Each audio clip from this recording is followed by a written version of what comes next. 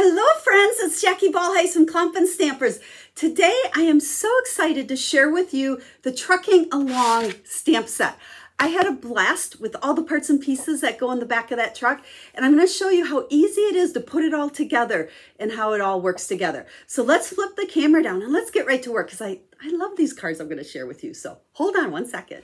I have to tell you, I've had more fun making my cards with the stamp set than any stamp set I have in a long time that has lots of parts and pieces. I'm generally not a parts and pieces because I always think it takes too long and it's too putsy, but this one's not. And I have some great tips to share with you how to best get these images into the back of the truck. I've got a real easy way to do it for you. But now before we do that, I want to show, because I was a little overwhelmed when I looked at this, and then I started realizing how these pieces all go together. There's two images, clouds, trees, the palm tree, our presents. It's a two-step stamp. Now you can see here, I did some kind of playing on scrap paper. So we have the outlines, and then we have the, what I call the color in piece. So these images, when you stamp on top of it, it will color in those images. Now I went a step further on some of them, and I took my Stampin' Blends and colored it a little bit more. Because you can see here, we just get the palm trees. So I wanted to add a little more color or a second color on my present.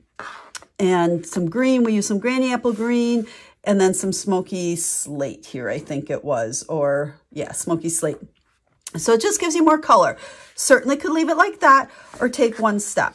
Now with the truck, you've got the outline, you've got the body colored part of it, the wheels, and then you can even put the little wooden rails on the back side. Now, I do know this punch is not available any longer. We're hoping the end of October, but to be honest, I feel like the stamp set really stands alone. You don't need that punch. You can do so many fun things with this, and if you really, really want this image cut out and popped up or something, it would be super easy to fussy cut. Now, I want to share, like I said, some tips for how I get my images in the back of the truck, the easy way. Now you could do some masking, that's one version, but what I found works best for me is I actually start by stamping the image that's going into the back of the truck.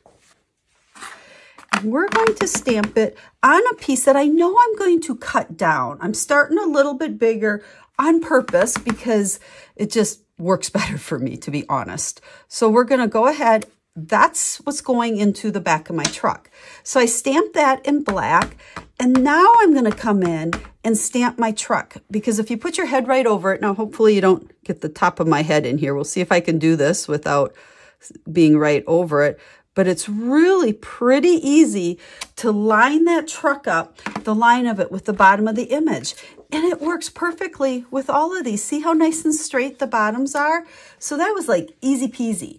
Now for our little flowers there, and I never remember which one's which, and it really doesn't matter a whole lot. We're gonna come in and add some flower into the back to put some color there. And then for our truck, we're gonna go ahead, and we've got crushed curry on this one. And once again, I need to kind of have my head straight over it. But you can see as I'm holding it, there are, well, let's stamp it here so you can see better. You can see how there's white lines above each wheel, what do they call it? Wheel well, fender, I don't know. And the top as well. So those are the lines. When I'm stamping this, I'm actually lining those up to be right above those fenders, right below the top line.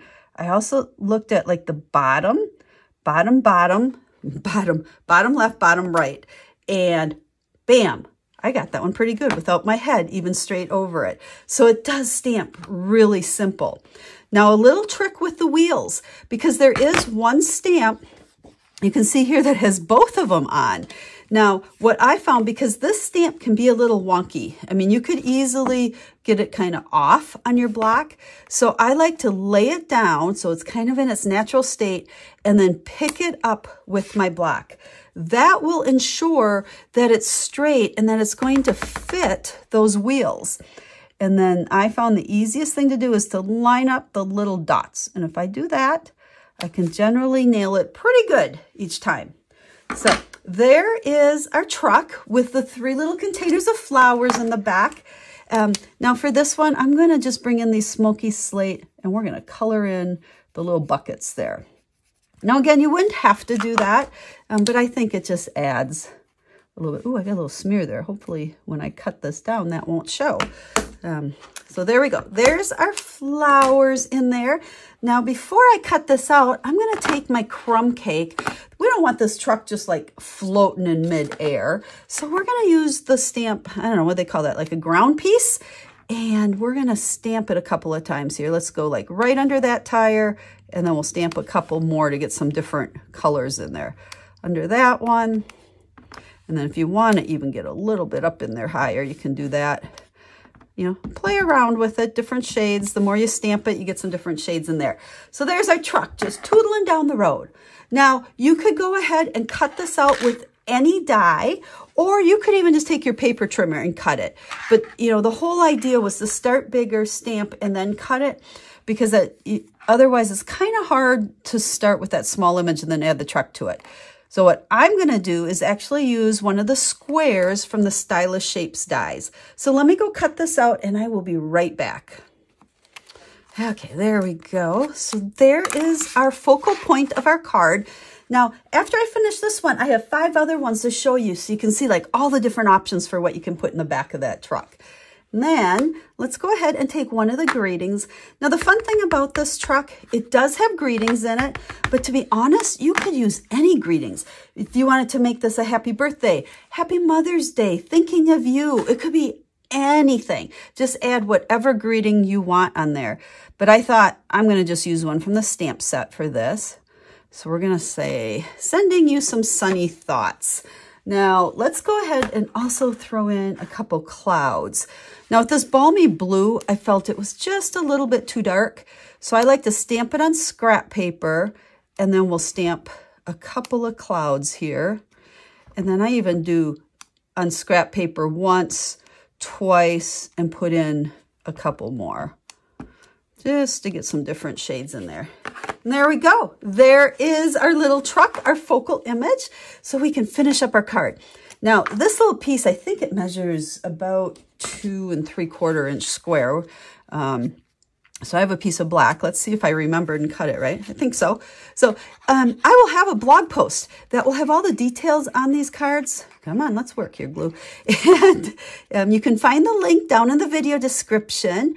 And I will have pictures of this card along with the other 4. So 5 altogether, along with all my measurements and the list of supplies and colors and all that fun stuff. And also the link to order this really fun stamp set if you would like to place an order. So there's that focal image. Now, to finish up our card, I did this ahead of time. I have just a piece of basic white, and I ran it through my cut and emboss with the exposed brick, I think they call this embossing folder. So again, I'll list all the exact names on the website, so check out that link to get over there. But I thought this gave the front of this card some really nice texture. I'm all about textures. You know, images and layers and all that stuff can be super simple, but once you add some texture, that's the wow part of your card. And then, of course, we need dimensionals. So let's flip that over.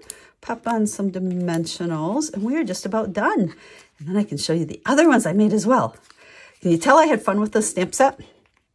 So we can put that on there just like that, and I'm going to stop right there. No linen thread, no embellishments, nothing. It just makes a cute card. That truck just pops on there.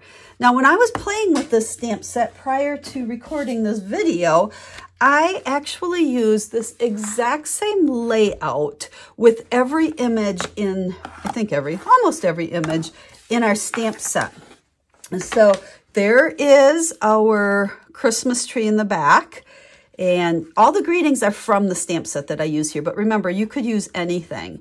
Have a fresh start, or every day's a fresh start. You can see there's those little sunflowers, and then the presents, and their little beach scene.